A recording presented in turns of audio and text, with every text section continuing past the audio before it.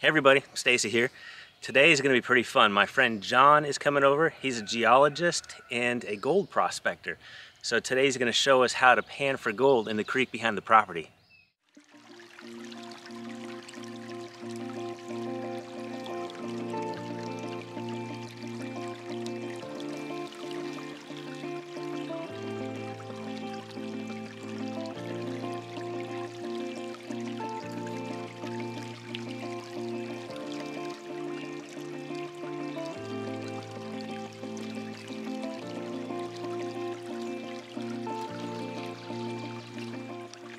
We're going to set up camp right here in this little, what we call a bar. So when the creek makes a curve like that, it tends to deposit material on the inside bend.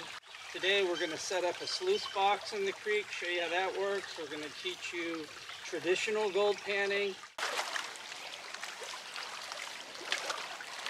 Here's a piece. Making like a little V. Okay. It's called a weir, W-E-I-R, in gold mining. That's a weird name. Weird.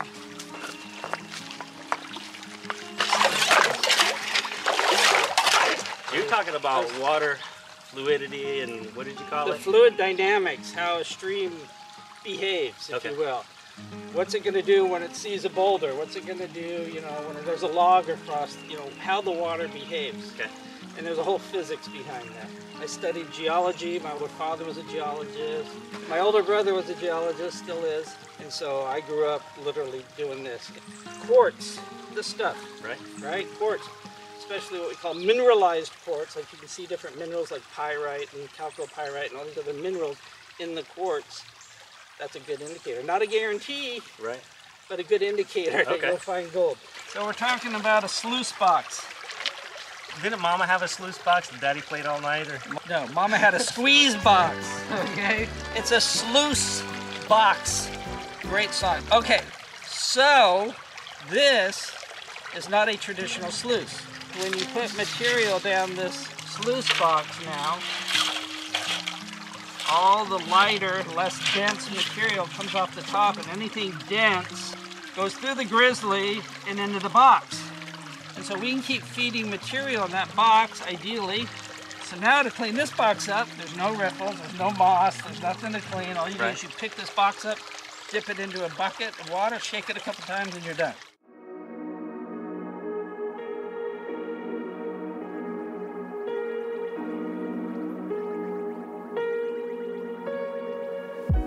So I think for starters, we'll take a sample out of this bank.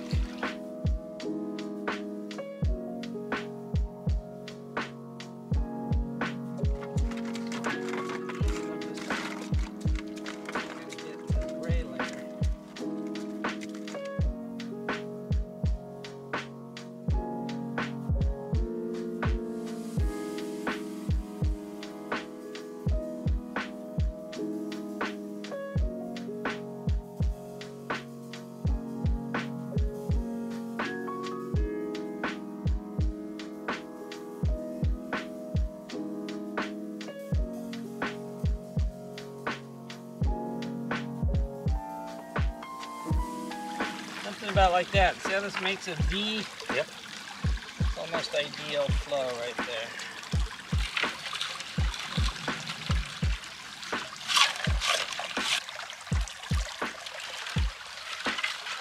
And ideally, if there's a big piece of gold, say that were a piece of gold, and it's just sitting there, not moving, you can take your snuffer bottle and suck it right up without having to wait until later when we try to recover it out of the box. Okay.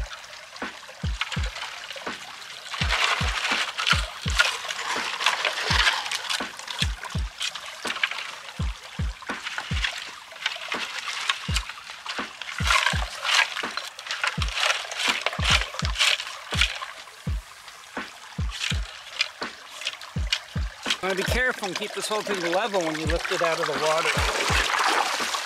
And you can turn it. Okay, so now everything's in the bucket. So now we just pan it out. I still see the one right here. There's the other, is that the other one? They're so tiny. You're killing me. Tiny. We found gold!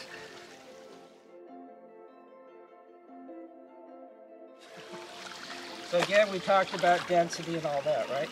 So if I liquefy this material in this pan, just like it's being liquefied in that trap in that sluice box, anything dense should drop with gravity to the bottom. Right.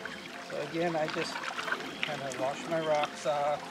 So I really want to liquefy this. So back and forth, up and down. And then as I tilt this pan, because of those Chinese traps, it's going to catch the dense material.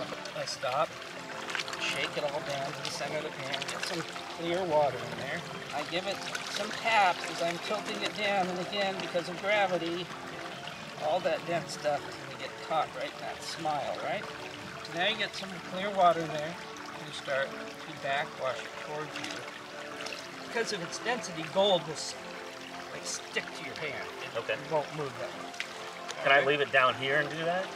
Yeah, you want to keep the whole thing in the water. Okay. It's in the water, Gotcha. right? Yep. And I'm just giving a little side-to-side shake. And see how the big rocks are just coming right out? Yeah. When I do that? Now when you see it come to the top, give it a couple dips and all those blondes will go off. Oh, okay. Right now, give it a couple of gentle dips. Pull back, pull back. Give it a little shake. Bring it all back. And now you're going to get some clear water in there and you're going to do your backwash.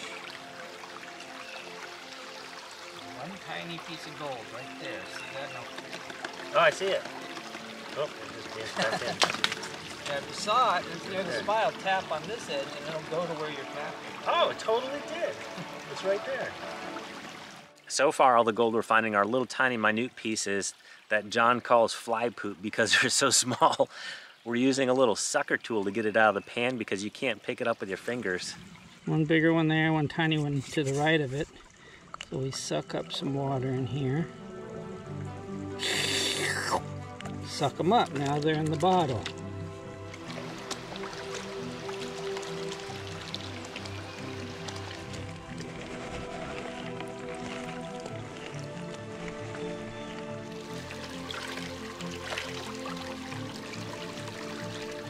Well, we sampled about half a dozen spots up and down the creek, and we're finding little micro pieces of gold, which is good, but we hope to find a little bit more. So this is our findings from today.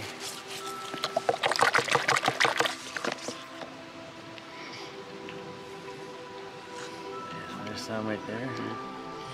Yeah, there's probably at least 20 little.